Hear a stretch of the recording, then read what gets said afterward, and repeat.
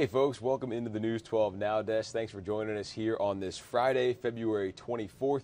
We are taking a look at our top headlines, some of our biggest stories going on here in the CSRA, regionally, even nationally, as we are getting into this weekend now. Beautiful week we've been having so far, by the way. Hopefully you've been able to enjoy that, get outside a little bit and take advantage of that. But again, we're taking a look at some of those top stories over on our website, some of the things you guys have been clicking on a lot, so we'll go ahead and dive a little bit deeper into some of those. We start off here locally with Mayor Garnett Johnson talking about a bill that was just filed that would give him an equal vote on the Augusta Commission. Our Sydney Hood breaks down what it would mean and what happens next. Right now, the mayor only votes when there is a tie, but that could change soon. This bill, just introduced in the state Senate this morning, would make the mayor's vote equal to commissioners. It's an issue we've seen over the years, and the issue most recently came up during the vote for EMS subsidies. One commissioner abstained to vote, preventing a tie, meaning the mayor could not vote to break it. So far, only 5 commissioners are on board for changing the way commission has operated for the last 26 years. But the mayor says this will allow for the city to grow and work quicker to provide better services instead of playing politics. We have all the challenges of things that impact the health and safety of our constituents, like ambulance service. Yet we're deadlocked on some of the simplest things. And I believe that this referendum, if approved by the voters, or at least given to the voters, gives us an opportunity to make effective change. The bill requires a binding referendum, which is just a fancy way of saying after state lawmakers approve it, Richmond County voters, you get the final say. That vote could happen as early as November, but before we get there, this bill has to pass through the state Senate, the state House of Representatives, and make its way to Governor Kemp's for signature. All right, thanks for that update there, Sydney. And when she said this morning, she meant yesterday morning. That was recorded last night. So, again, remember, we did have a situation where this would kind of alleviate some of the problems that we had. The EMS vote for Gold Cross, Commissioner Bobby Williams abstained from that vote. If he voted, it would have resulted in a tie, and then Mayor Garnett Johnson would have cast the deciding vote. In this new scenario, we don't have to worry about any abstaining because then Mayor Garnett Johnson has a vote, and we don't have to worry about that tie. So that's kind of the point there, to give him an equal say in what commission is doing. Well, driving around Augusta, you probably have hit a few potholes from time to time. Not only are they annoying, but they can also damage your car if you hit enough of them. Now, there's a way to have the city reimburse you for the cost of getting it fixed. The city's engineering director says you likely won't get reimbursed unless it was a pothole the city already knew about and failed to fill. So make sure they do know about it. If you see a pothole, you can report it to Augusta 311. Now, we have a link for how to do that up on our website, WRDW.com. City Engineering Department says potholes typically cost anywhere from $300 to $500 to fill. Engineers say they try to respond to these calls as quickly as possible after it's reported on Augusta 311. If we know there's a pothole, somebody call us. We try to look at that within 24 hours or 48 hours and try to, get it fixed. So let's go ahead and take a look here at how to fill or to file one of those complaints. Right here, we're on our website, WRDW.com. Let me come back to the home page. Scroll down a little bit here. You say, as potholes plague Augusta, what's the city doing? And it says you can click on this link right here to file a report. Let me do that a little slower. You can see right here, it says you can file a pothole complaint by dialing 311. You just click on that, and here you go, right here. It takes you to this site where you can go ahead and file that report. So again, if the city doesn't know about them, they can't reimburse you for any damage that's done. So make sure the city knows. If you see any potholes, if you hit any potholes, report that to Augusta 311. And again, that link is on our website, WRDW.com. Well, from Jesse Norman to Lucy C. Laney, Augusta is rich in black history. The community came together to celebrate Black History Month and some local legends. Sarah Townsend says a celebration like this with singing and dancing was something she couldn't really do 50 years ago. We couldn't go to the lunch counter, you couldn't go and buy ice cream sandwich, and then sometimes they would let you come around to the back door to get that ice cream sandwich. Because if our children don't know where they came from, how are they going to know where they're going? I think if we could start teaching them there, some of this violence would stop. It would be more love, because we have to learn to love and get along, and that comes from our history. Townsend says today's celebration, or yesterday's celebration rather, was a reminder of all those who contributed to Augusta and what the city is today and can be for the future. We also have a couple really cool Black History Month aerial Augustas that we just posted. We have Jesse Norman and we have Lucy C. Laney. So if you want to learn a little bit of history, we took the News 12 Sky drone out there and we got some great video, some great background information, talked to some people who know a lot about Lucy C. Laney and Jesse Norman. So again, our aerial Augusta, you can find those on our website under the Aerial Augusta tab. Golden Harvest had their groundbreaking ceremony for their new Produce Rescue Center. Last year, they broke ground on phase 1 of the project, which included a new welcome area, volunteer experience center, and workspaces. Yesterday's groundbreaking was for phase 2 of the construction project, which focuses on the produce center. And the new building will drastically increase the amount of fresh produce, meat, and dairy items distributed to Golden Harvest partner agencies. The Alec Murdaugh trial continues, and yesterday we saw something we've been long wondering, will it happen, will it won't happen? Alec Murdaugh took the stand to testify in his own defense. His lawyers said they advised against it, but Murdaugh wanted to take the stand in an effort to clear his name of those alleged murders of his wife and son, Maggie and Paul. Nick Neville has the latest from that. Mr. Griffin, I didn't shoot my wife or my son anytime, ever. Alec Murdaugh emphatically denying the murders of his wife Maggie and son Paul from the stand. But he admitted to lying about being at the family dog kennels the night of the killings. As my addiction evolved over time, I would get in these situations or circumstances where I would get paranoid thinking. Defense attorney Jim Griffin asked Murdaugh why he continued to lie about this. You know, oh, what a tangled web we weave. But once I told the lie, then I told my family, I had to keep lying. He testified that Maggie asked him to go down to the kennels.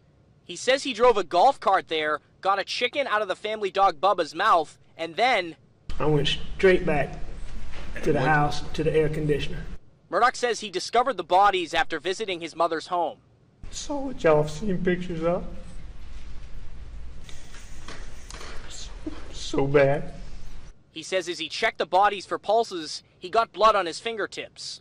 One responding deputy described his appearance that night as clean from head to toe. Murdaugh went on to contradict testimony from his mother's caretaker, Shelley Smith, who said she saw him carrying a blue tarp-like something into his mother's Alameda home after the killings. He also denied ever seeing a blue raincoat that was covered in gunshot residue. Never seen it before, never touched it, and don't know anything about it. And that testimony will continue today. The defense could rest their case as early as today, meaning jury would begin deliberating and we could be coming near the end of this trial. But again, Alec Murdaugh expected to take the stand again.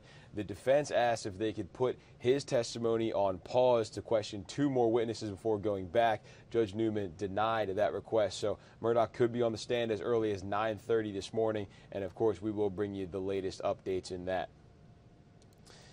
If you live in South Carolina and your driving privileges are suspended, you may have the chance to get back on the road again. Starting next month, the DMV is holding Driver Suspension Eligibility Week. To keep a lookout for a notice in the mail sent to people who might qualify for the program. And to qualify, you must have one of these types of suspension, either alcohol or drug-related conviction, driving or allowing someone else to drive an uninsured car, driving an uninsured car that the driver did not own, or driving an unlicensed taxi. South Carolina Senate has passed a bill that shields the identity of pharmaceutical companies providing lethal injection drugs for executions. Lawmakers are trying to resume capital punishment in a state that's gone more than a decade without carrying out an execution. Republicans say the reason the state hasn't been able to get the drug needed for lethal injection is due to pharmaceutical companies' fear of public pressure from people who are against the death penalty. At the South Carolina State House, the General Assembly is in full swing in its new legislative session, and one floor below, lawmakers are working and debating as Governor McMaster is early in his second full term as governor. Our South Carolina State House reporter Mary Green sat down with the governor one-on-one. Looking back at the last 6 years here, for you, maybe not what's been necessarily the biggest accomplishment, but what's been the highlight of your time in this office? Well, one thing that I think has been very productive is that the relationship between this office and the whole staff here, and the House and Senate members is a very good one. Governor Henry McMaster will need to rely on that relationship with the legislature to accomplish his priorities for the year ahead. This week, the House passed a bill that would allow people 18 and older in South Carolina to carry concealed loaded guns without needing a permit or any training. The governor told me if the Senate passes that bill and it gets to his desk, he intends to sign it. I know there's concern about it, but I don't share those concerns. I don't think everybody's going to run out and buy a pistol to carry it around. I think that the people that will are the law-abiding citizens who know how to handle firearms. And I think the Constitution, the Second Amendment, says you have a right.